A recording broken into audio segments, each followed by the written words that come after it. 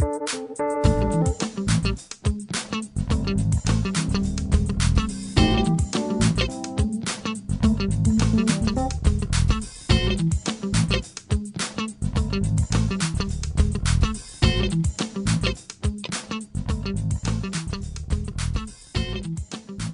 right, I got approved for a closed period of benefits.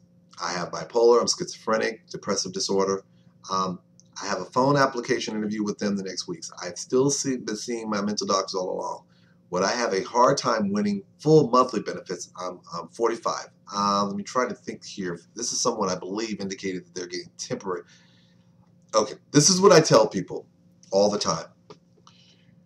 It looks like here you got a closed period and you're trying to see if you can get some ongoing benefits. This is not funny, and I'm going to tell you, almost any attorney will tell you, I cannot look at a very few limited pieces of facts and tell you what your likelihood of getting approved will be. Without you doing a free claim evaluation, it doesn't have to be me. You can contact NOSCA, find an attorney in your area or a representative through the National Association of Disability Representatives. You got two great organizations that can connect you with making that determination. I always tell people, because I've had people post these comments on my site before, what do you think my chances are? And I'm like, I'm not in the business of telling you what your chances are if I don't know the facts of your case specifically.